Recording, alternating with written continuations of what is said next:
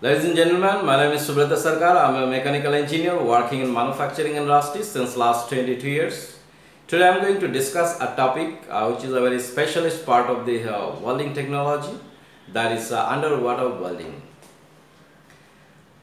Let's have some basic understanding about the welding process. Welding, most of you have seen in different domestically or in industry. This basically you need a power source for electrical energy, and you will have a ground cable and you will have another cable for electrode and the workpiece which you need to do the welding. And then there is a arc will be generated by the electrode to keep the specified gap between, you can see, between the job and this. The job means that is the work to be welded and the electrode tip. So when there is a gap, there is an arc will be, electrical arc will be generated, and the metal electrode got melted and it started spraying the metals or melted the metal by in terms of drop or different modes and deposited on the area where you want to do the welding. So this is basically welding. So this welding is is easy to do on the, this normal environment, like on ground actually, you can say. But today I am going to discuss the different topic, the same welding, how it can be done inside the water actually.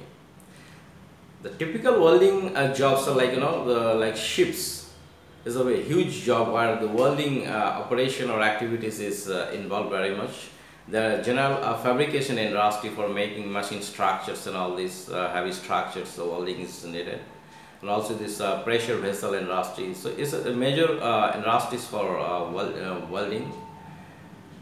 And I've learned a lot of welding in one of my previous company when I was working in Germany. The name of the company was Welding GmbH. It is in South Germany area. I worked there in 2006-7. There so today I'll share some of the tip of some knowledge on the special area of the welding which I learned there in Welding GmbH company. Welding means basically metallic balloon expansion joints manufacturing company. So they used to do a lot of special welding on the pipelines, petrochemicals pipelines or undersea pipelines. So they have got few special welder for doing this underwater welding. So I got the opportunity to learn some of the things which I'm going to share today.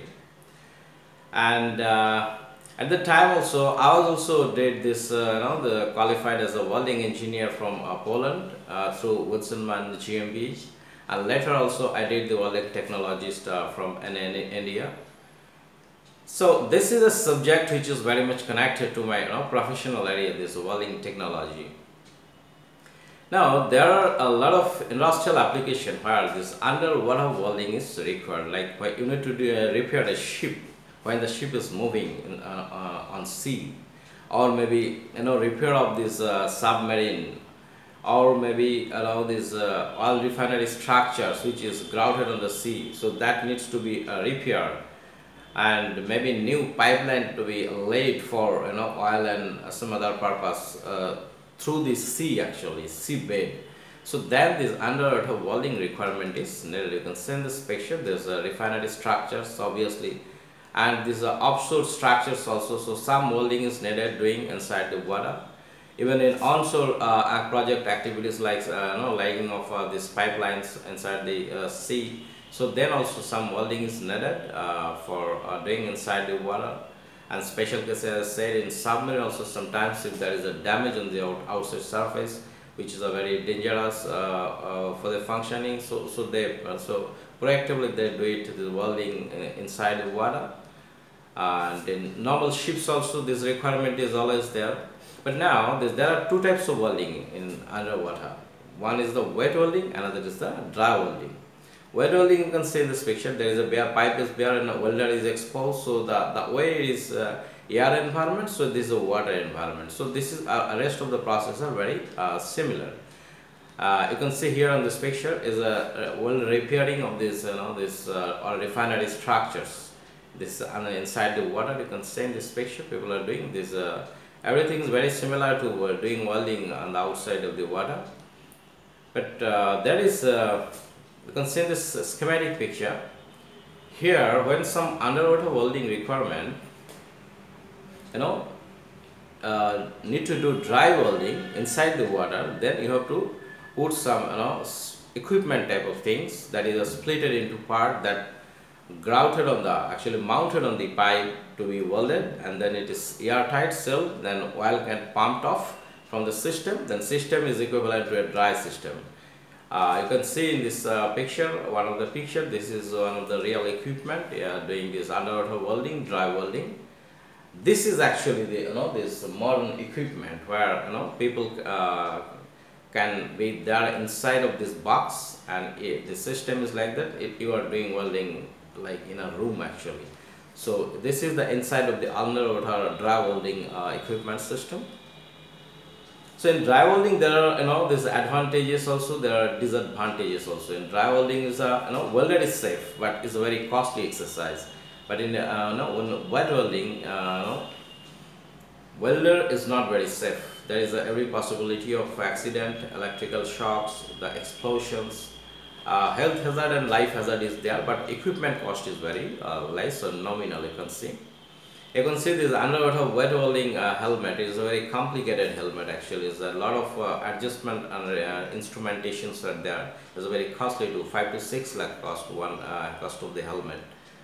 And so after doing this, so if a person is a good welder, not necessarily he can do welding inside the water. There are a lot of different trainings and learnings are there.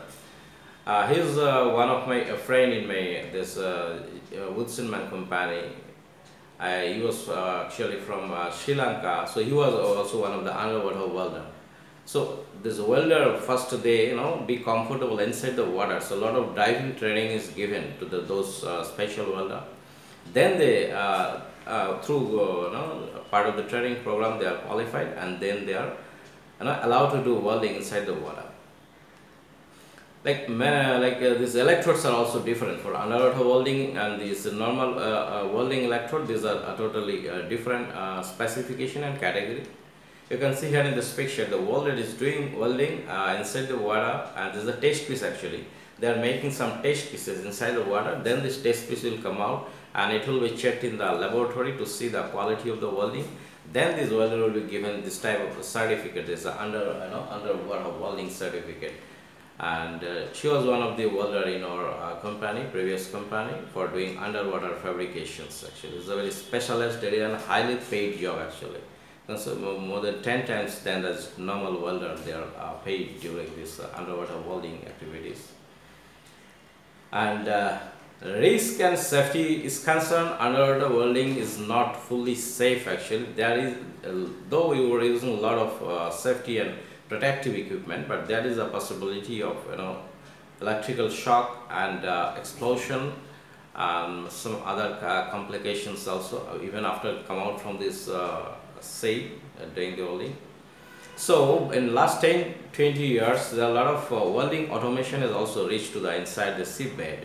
You can see in this picture there is a robot is already designed for doing underwater welding, and it is also already executed in many jobs. It can do this both underwater wet welding and dry welding by the robotics. So the human don't need to go inside the water for doing this, but it's a very costly exercise definitely. You can see here in this picture there is equipment is pulling down inside the water for doing this underwater welding. So all the rest of the activities can be controlled from the sea, sea bed. So I think if you find you will find this presentation or this topic is very special area of the welding. Hope it was interesting. Thank you very much for your attention.